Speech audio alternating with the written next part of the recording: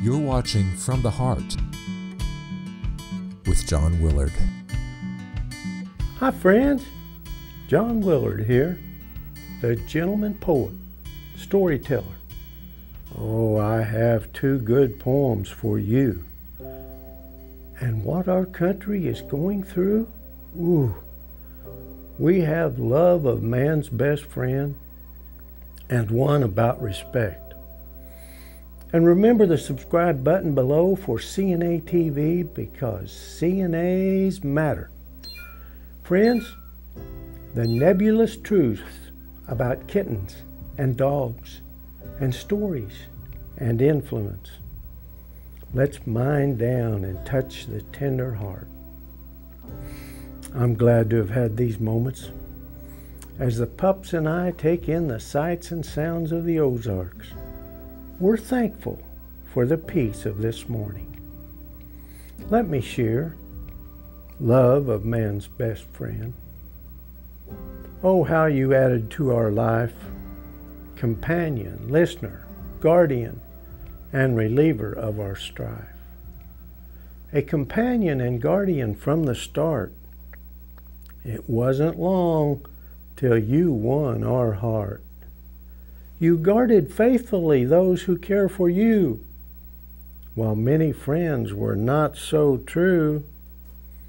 Your friendship was a priceless gift that could not be bought or sold. But its value was far greater than a mountain made of gold. For gold is cold and lifeless. It can neither see nor hear. And in time of trouble, it is powerless to cheer.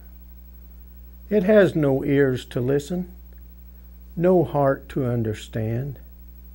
It cannot bring you comfort or lay a furry paw in your hand. So when you ate less, slept more, and turned gray, then you reminded us to appreciate each day.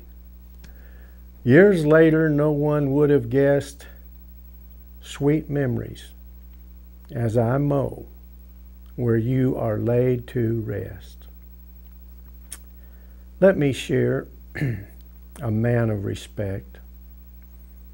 The man Flamon from God knows where, with firm address and foreign air, with news of nations in his talk, and something royal in his walk.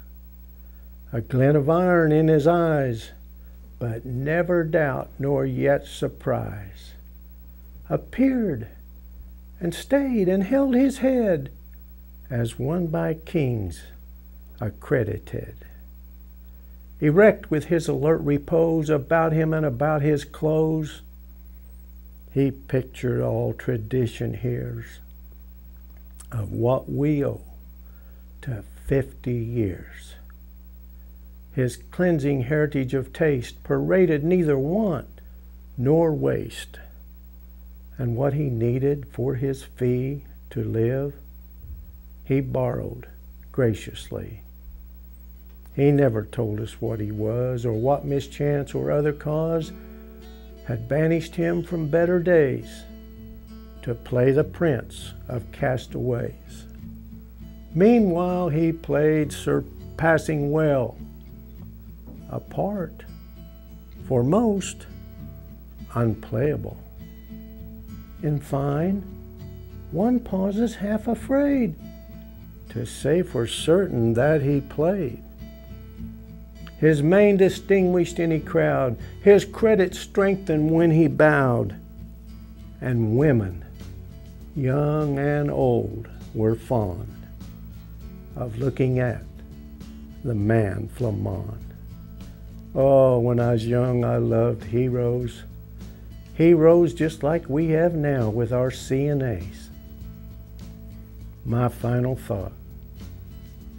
George Washington Carver said, "Be tender with the young, compassionate with the aged, because sometime in your life you will have been both of these."